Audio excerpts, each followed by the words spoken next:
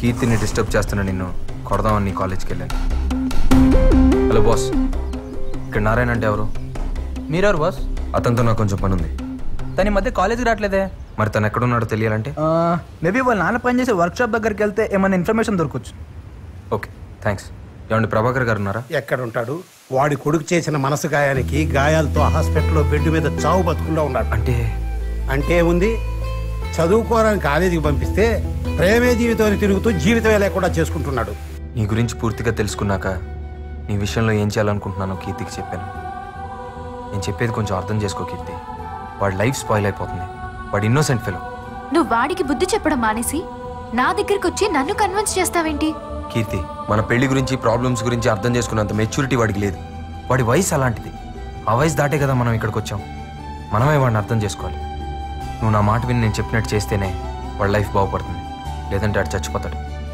Already ఒకసారి suicide attempt కూడా చేసుకున్నాడు. You have to understand. ఆ రోజు నువ్వు ఉన్న పరిస్థితుల్లో నీకేం చెప్పినా అర్థమయ్యేది కాదురా. అందుకే కీర్తిని కన్విన్స్ చేశాను. మీ మొగుడు పిల్లలు ఆడి నాటకం చాలు. అయినా నువ్వు ఎన్ని కథలు చెప్పినా నాకు జీవితం కన్నా ప్రేమే ముఖ్యం. ఏంట్రా ఇంత చెప్పినా ప్రేమ ప్రేమ అంటున్నావు? ఏంట్రా నీ ప్రేమ? ఎక్కడో బస్ స్టాప్ లో ఒక అమ్మాయిని చూసి ప్రేమించానంటూ వెంటపడి విసిగించడమా? అమ్మాయి లైఫ్ ఏంటో, అమ్మాయి పరిస్థితులు ఏంటో ఏం అవసరం లేదా నీకు? తీరా అమ్మాయి నీ ప్రేమను ఒప్పుకోపోయేసరికి పిరికి వాళ్ళ చావాలనుకున్నావు అంతేగా? అదే కొంచెం ధైర్యం ఉంటుంటే ఆ అమ్మాయినే చంపేసేవాడి మేము. ఇదేనా ప్రేమ అంటే? రే నారాయణ, ప్రేమ అంటే చంపడమో చావడమో కాదురా, అదో గొప్ప బాధ్యత. ప్రేమించావు, పెళ్లి చేసుకున్నావు, నా బాధ నీకే అర్థం అవుతుంది. ఎన్ని లెక్చర్లు అయినా ఇస్తావు. దీన్ని పాటించడానికి పిక్చర్లో నేను ఒకటి ఉన్నాను కదా. అది కాదురా, నన్ను చూడు. చదువుకోవాల్సిన టైంలో ప్రేమలో పడి కెరీర్ మొత్తం నాశనం చేసుకున్నాను. సెటిల్ అవ్వాల్సిన టైంలో ఇంకా స్ట్రగుల్ అవుతానే ఉన్నాను. నేను చేసిన తప్పే నువ్వు కూడా చేయకూడదనేరా ఇదంతా చేసింది. రే నువ్వు ఎన్ని చెప్పినా ఎంత చెప్పినా ప్రేమ లేని జీవితం నాకు వేస్ట్. నాకు చావు తప్ప వేరే దారి లేదు. నేను చెప్పాల్సింది చెప్పాను. ఇంకా నీ జీవితం నీ చేతిలో ఉంది. బతికి సాధిస్తావో చచ్చి ఓడిపోతావు, నీ ఇష్టం.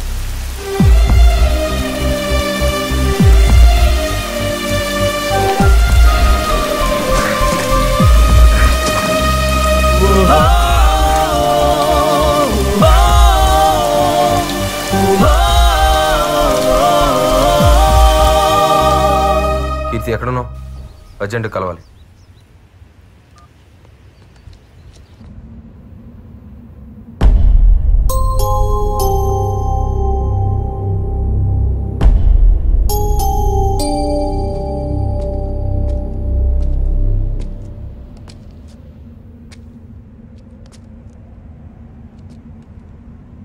ఏంటి డల్గా ఉన్నా? నారాయణకి మన రిలేషన్ గురించి చెప్పేశాను. గుర్తుందా నీకు? అప్పుడు ఎందుకు చెప్పా? ఇంకెప్పుడు చెప్పాలి? ఎగ్జామ్స్ కూడా అయిపోయినాయి కదా. ఎగ్జామ్స్ అయ్యాయి కానీ ప్రాక్టికల్స్ ఉన్నాయి. అవి కంప్లీట్ చేయకపోయినా ఫెయిల్ అవుతాడు తెలుసా? సరే, తెలుసో తెలియకో తెలియాల్సిందేగా చెప్పాను. అలా అయితే ఆ రోజే వాడిని వదిలేస్తే వాడు చచ్చేవాడు కదా. ఇంతకీ ఏమన్నాడు? వాడిలో ఏ మార్పు రాదు. మనం చేయాల్సిన దానికంటే చాలా ఎక్కువ చేసాం. ఇది కామన్ సెన్స్ ఉన్నోడికి ఎప్పటికైనా అర్థం అవుతుంది. వాడు వచ్చి నీతో ఎంగేజ్మెంట్ అంటే తట్టుకోలేక నిజం చెప్పేశాను. ఇంకా ఎంతకాలం నా భార్యను ఇంకోట్ల వరకు యాక్ట్ చేయమనాలి? నా వల్ల కాదు. మనం చేసింది అర్థం చేసుకుంటే వాడి జీవితమే బాగుపడుతుంది, లేదంటే నాశనం అవుతుంది. అరే ఇంత చెప్పినా ప్రేమే ముఖ్యం అంటే ఎవడు కాపాడగలుగుతాడు? చాలు, ఇంకా వాడికి మనకి సంబంధం లేదు.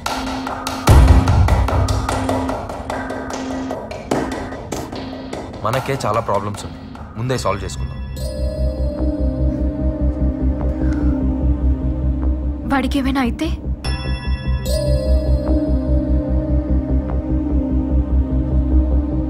మన ప్రయత్నం ఫెయిల్ అయినట్టే. కార్తీక్ నన్నే ఉద్ధరించాడు. పడిపోతున్న నాకు చెయ్యని తెచ్చి మళ్ళీ అక్కడే వదిలేశాడు. ప్రేమలో ఫెయిల్ అయిన నేను జీవితంలో ఏం సాధించాను?